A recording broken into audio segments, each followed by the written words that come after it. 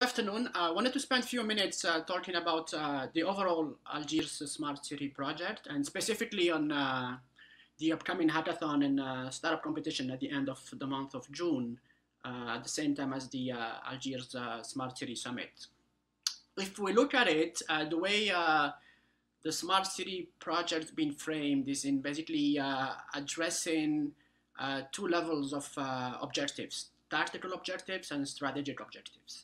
The tactical ones tend to be quite similar to any other smart city project around the world, where you're going to have to go and basically fix problems, and optimize things, across verticals, like from energy to transportation to mobility to everything else, right?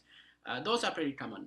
The strategic ones, they have to be very specific to where the project is, and in Algiers specifically, we looked at it, and the thesis is to put a framework where we address what we think are the three most fundamental problems and challenges. One is how to link the Algiers technology ecosystem with the global one.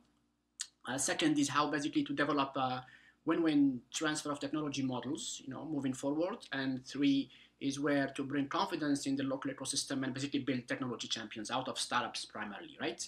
So in that context, startup and hackathon competitions have been put together that will be running at the end of June. We looked at them more from the perspective of addressing these three challenges I just listed. And that's the reason we picked very specific technologies to focus on. We call them leapfrog technologies. So there is no such a thing as a formal definition of leapfrog technologies, but they tend to share a few things in common. One is they're fairly new.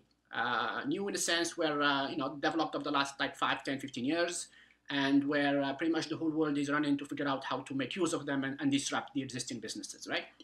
Number two, they tend to be fairly horizontal, i.e. they will apply to different industry verticals.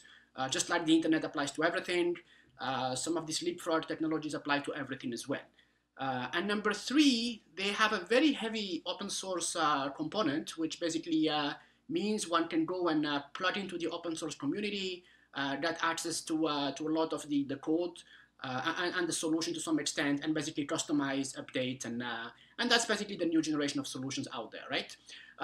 There are a bunch of examples, but we're focusing our competition hackathon front on some of these leapfrog technologies. Example would be things around new models for Internet of Things and Internet of Things evolution. Number two is along new ways of processing data with packaged solutions around big data and AI and new ways of likely handling this data at scale. And three is things like blockchain in a fintech space and beyond, where like new solutions have been developed, right?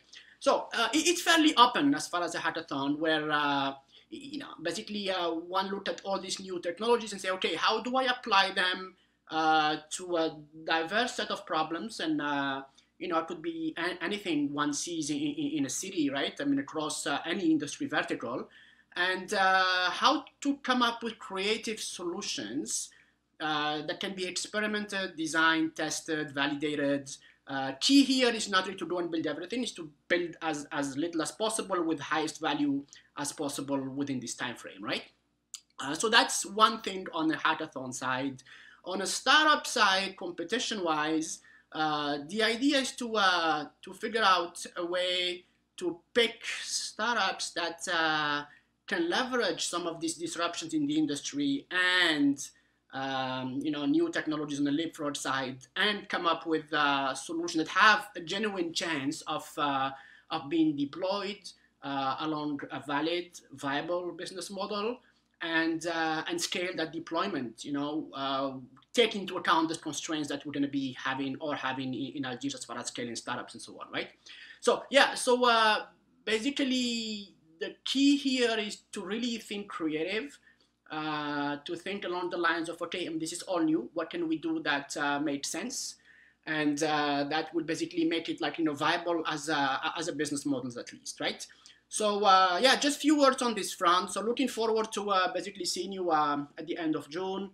This will be jointly with a major conference that in itself will have all the experts, at least experts in these areas, and they will be present in Algiers, and it will be a good chance to exchange with a lot of them as far as what's possible, what can be done, what partnership can be built, how basically we go and link the ecosystem to the rest of the world as well, right? Thank you very much. Bye.